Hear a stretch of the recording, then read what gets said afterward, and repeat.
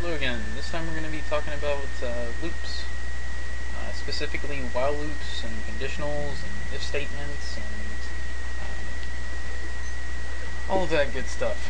We'll talk about for loops in the next go and maybe do whiles. We'll see. First of all, just so you see, we're not starting out in 23 because there's a whole bunch of code ahead of it. It's my licensing stuff. Basically, I'm just saying it's under GPL version 2, and you can do whatever you want with it.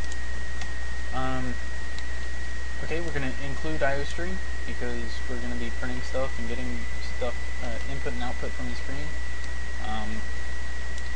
Don't forget your use namespace, otherwise you're going to have to type a whole lot of STDs. Alright, so start off, we make a choice variable, set it equal to 0, initialize it to 0. Then we go and we open our while loop. Now, if you notice this action, we do while, and then parentheses, and in this parentheses is where you put what are called conditionals. Now, this is anything that returns a true or false. So, in this case, is it true or false that choice is not equal to -1? Now, anytime you see this exclamation mark, or as programmers call it, a bang, it means not, whatever is after it. So if we could also type this as not parentheses choice equal to, and it would mean the same thing. So we're checking to make sure that choice is not equal to -1, so not equal to. Now that's going to return true or false. Now if we had any function that returned true or false, we could use that too. Also, any function that returns anything really can be used, but you have to make sure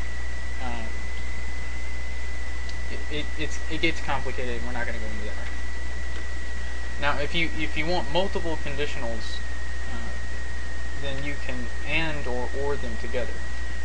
If you want to AND them together, make sure that keep going while this and this are going. Then you would use 2 ampersands like that. So say we wanted to say while it's less than 10. So this would go while it wasn't equal to -1 and it was less than 10. There's also less than or equal to, which is what that is. You just add an equal to at the end. You could also do greater than or equal to, or greater than. You can also do equal to. Now notice equal to has 2 equal signs. If you only use one, you're going to assign this variable that value, which will always return true. So no matter what, this statement right here is always true. Now if you meant to do this, that can be very problematic, and that can become what's called a runtime bug. So it's going to screw up your code. So watch out for that, and it's kind of a newbie bug or error. But we all go through it, and it's just part of the learning process.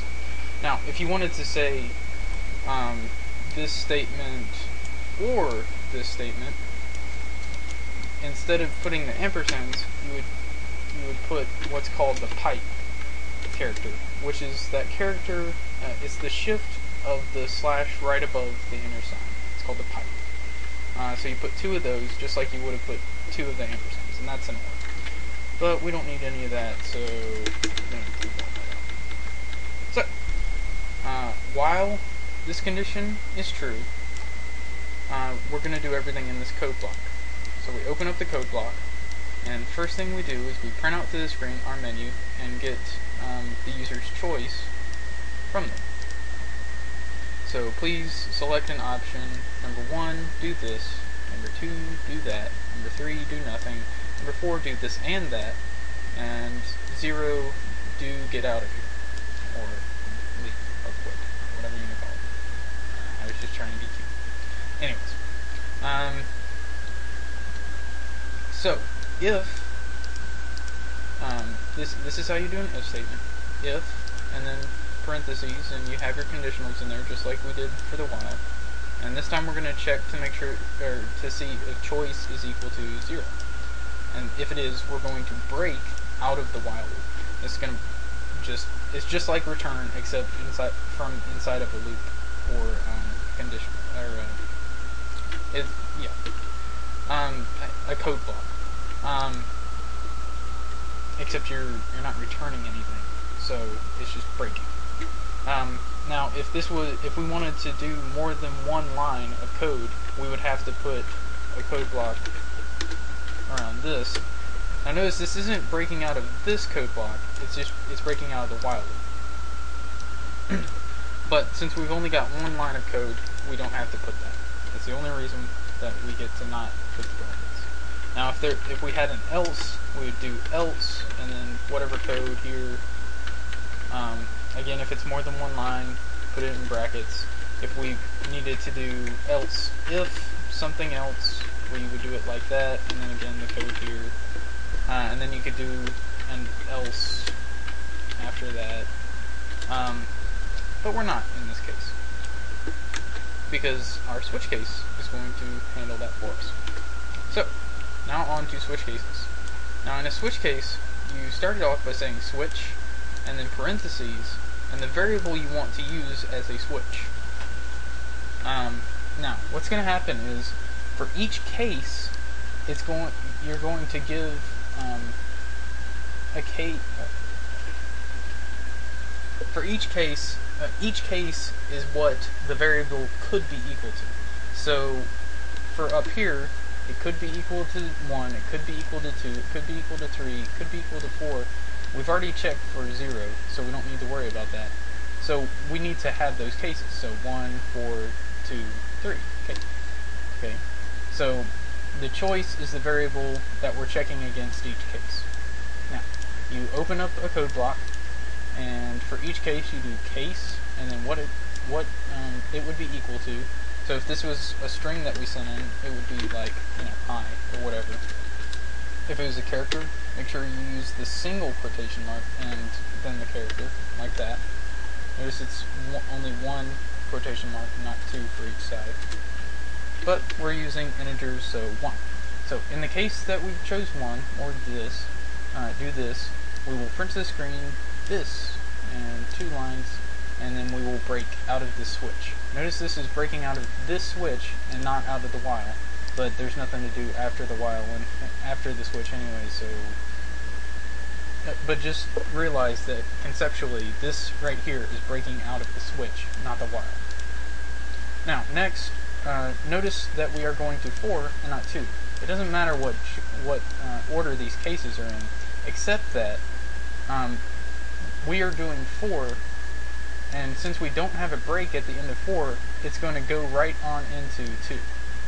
So since 4 was to do this and that, we just copy this line from this into 4, and then it will automatically go straight into case 2, which is do that, and it will print that to the screen as well, and then it'll break. Now for case 3, that was to do nothing, and so we tell the user that they're lazy, again, my fatal attempt at humor, and break. And now this is the default case. Now this is a special case. This is what's going to happen if the integer that we get this is what happens if none of the cases are met. So if it's not 1, it's not 4, it's not 2, it's not 3, and not 0, this is what's going to happen. We're going to tell the user that they need to pick something from the list. Alright, so let's save, and compile, and build. Now these build options that I have here, they're left over from when I've been working on my game engine a lot, and you don't need those, but it's not hurting me to have them there, so just realize you don't have to worry about that stuff. So now we'll execute. Bring it up here so you can see it. Please select an option, do this, do that, do nothing, do this and that, get out of here. So, we're first going to pick 4, so you can see that case. Notice it does do this and that. does that just like you would think it would. Number 1 does this. Number 4 already did that. Number 3 does nothing, lazy. Number 0 gets out of it. Let's run it again. Now notice if I do 5, it says pick from the list again. 7 again. Yeah. So 43. Yeah. So there you go. That's it. See you next time.